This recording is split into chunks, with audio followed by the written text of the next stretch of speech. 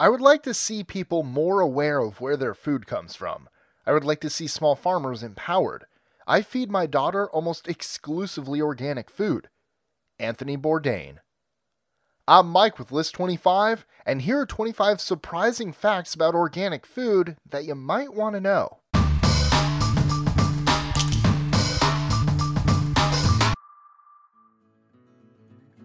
#25.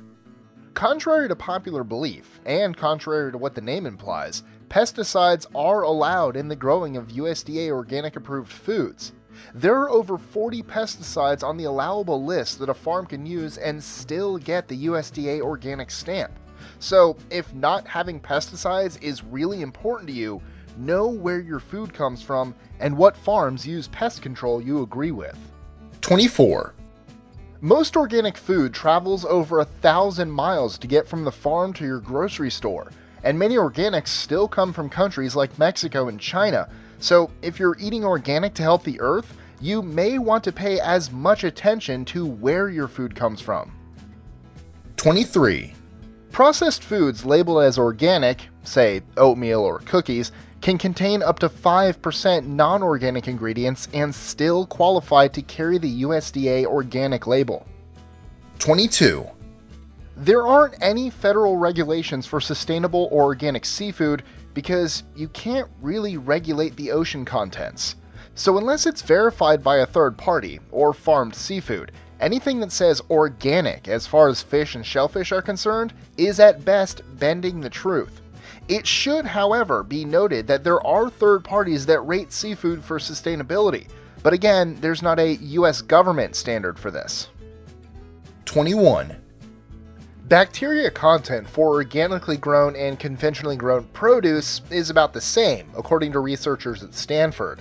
However, conventionally raised and produced animal products were about 33% more likely to contain antibiotic-resistant microbes. 20. It's still really important to thoroughly wash organic produce. Bacteria is different from pesticides and can make you very sick. All produce has bacteria and dirt on it. Wash your food. 19. The USDA, United States Department of Agriculture, and NOP, National Organic Program, do not inspect companies or foods for certification. There are separate outside accreditation companies that do this. There are 3 of them, and 2 of them are for profit.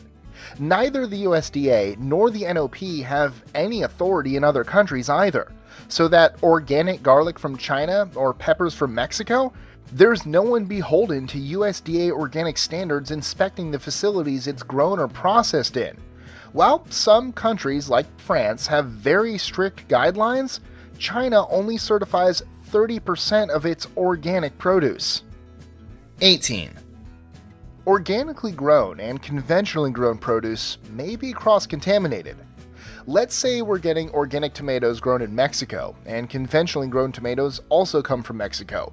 You don't know how they spray the conventional tomatoes, which could be in the same field, or one field or farm over. If they crop dust from a plane, US sprayers, or have conventional pesticides in the groundwater, those pesticides are going to be in the organic produce anyway. There's no specific guidelines for how far apart organic and conventional produce must be grown to maintain organic integrity. 17. Because crops grown without the harshest pesticides have lower yields, and organic produce sometimes has to travel even further than conventional, organic produce is sometimes up to 50% more expensive than its conventional counterparts. 16.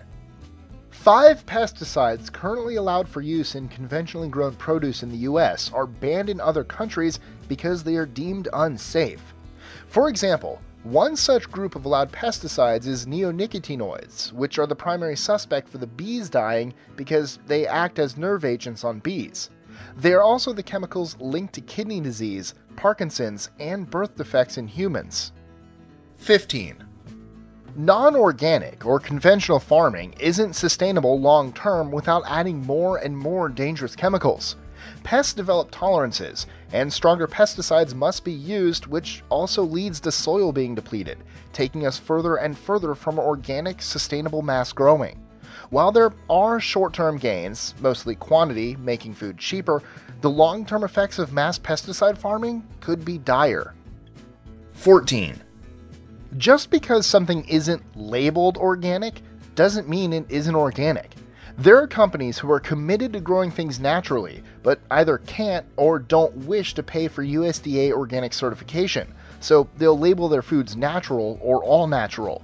This label can be kind of ambiguous though, so again, do your research on a particular company or product. 13. Go local! Your local farm or farmer's co-op may not have a USDA organic label, but most small farmers and co-ops are more than happy to talk to you about how they grow their produce and what, if any, pesticides they use. There are also co-ops where you help harvest, which actually allows you to be a part of the process of growing your own food. Knowing where your food comes from is vital to knowing what's in it. 12. Most organic meat is grass-fed for the majority of the time, meaning that generally cows are allowed to graze and roam about doing cow things and eating grass, their natural diet, as opposed to being cooped up eating GMO soy or corn, which is not their natural diet at all. This results in happier livestock, better meat for us, and better sustainable practices for farming. 11. Eating organic or local usually means eating in season. If you're trying to switch your family to a largely organic diet, stock up when things are in season. Organic strawberries are either impossible or really hard to find, and have to travel disturbingly far, in the fall, so buy them when they're in season and freeze or preserve them. Canning and preserving is how we ate through the winter just a few generations ago, but we're so far removed from our food now that very few people even consider stocking up for the winter. Preserving your bounty is easier than ever since we have freezers and Ziploc bags our great-great-great-great-grandmothers didn't. 10. Soil is really important. For a farm to be certified organic, no prohibited pesticides, GMO seeds or products, or sewage sludge, that's exactly what it sounds like, can be used on the land to grow organic crops for 3 years. Overall though, organic farming is far healthier for the soil in the long term. 9. Wines that are labeled or grown organically contain no added sulfates. So if you're someone who gets headaches from red wine or is sensitive to sulfates, try organic wine. And if you're worried about the labeling quagmire that is involved with foreign produce, wine is a little different. Most countries that we import wine from, France, Italy, Argentina, New Zealand, all have very strict agencies for regulating the production of both wine and organic food. 8. GMOs, genetically modified organisms, can never be used in organic meat or produce production, meaning that if you purchase organic meat or produce, the seeds are non-GMO, and the feed that the animals get is also non-GMO. 7. Roundup, one of the most common pesticides used and made by Monsanto, and specifically one of its main ingredients, glyphosate, is showing stronger and stronger links to cancer, as well as antibiotic resistance. Glyphosate has seen a large increase in use in the past decade. 2 other ingredients in Roundup are becoming issues as well. Diazinon is being further researched for being possibly carcinogenic, and malathion, which the World Health Organization found to cause prostate cancer and non-Hodgkin lymphoma. So, if you're someone who mocks people who buy organic, remember what they're trying to avoid putting in their bodies. These chemicals specifically are never used in organic farming, even though some pesticides are allowed. 6. If you want to know if produce is organic, look at the PLU, or price lookup code, on the product or sticker. If the first number is a 9, it's organic. If it's an 8, it's genetically engineered, or GMO. 5. Organic chickens and their eggs are always cage-free and are not given antibiotics or vaccines.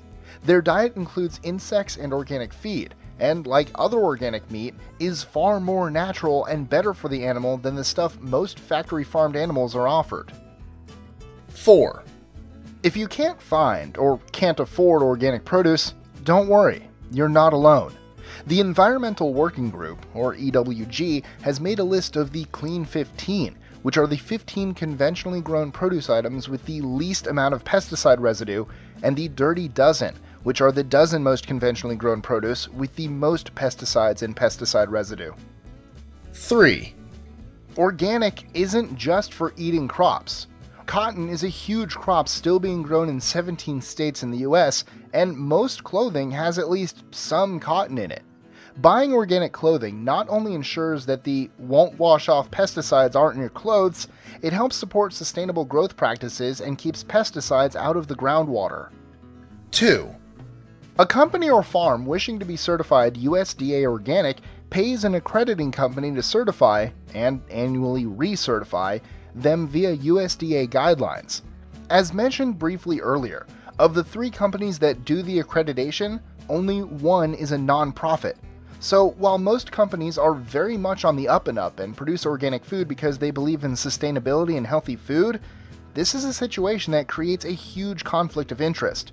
Further complications arise because often the process is outsourced more than once or twice. 1.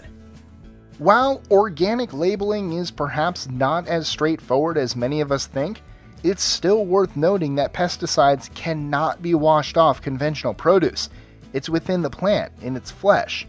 While makers of conventional pesticides claim they're perfectly safe, there's so much money involved in the studies and federal regulations and lobbyists that it's still advisable to eat local and/or organic if possible, particularly if you're pregnant or feeding children.